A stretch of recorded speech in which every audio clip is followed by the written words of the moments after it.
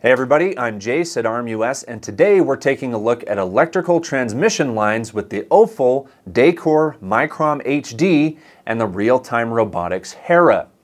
If you're not already aware, the Microm-HD is a Corona camera specifically designed for use on unmanned systems. It's electromagnetically shielded, light, and is the first micro-HD camera with dual UV and visible light sensors. What this means is that the Microm-HD is capable of detecting and imaging corona in broad daylight. Couple that with the acceptance of external GPS that integrates with recorded footage, and the Microm-HD is bringing precision information about electrical and mechanical faults so you can be more efficient while collecting and acting on captured data.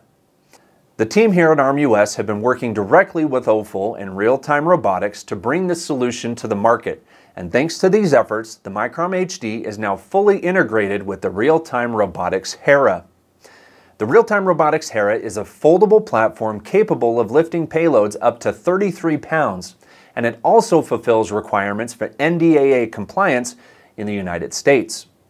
RMUS has outfitted this transmission line inspector aircraft with the OFIL Microm-HD along with the real-time robotics Hera site, providing not only corona detection ability, but high-resolution RGB and thermal sensors as well. Together, the OFIL Microm-HD and real-time robotics Hera create a powerful platform capable of long-duration flights while maintaining NDAA compliance and providing useful and powerful data all at the same time.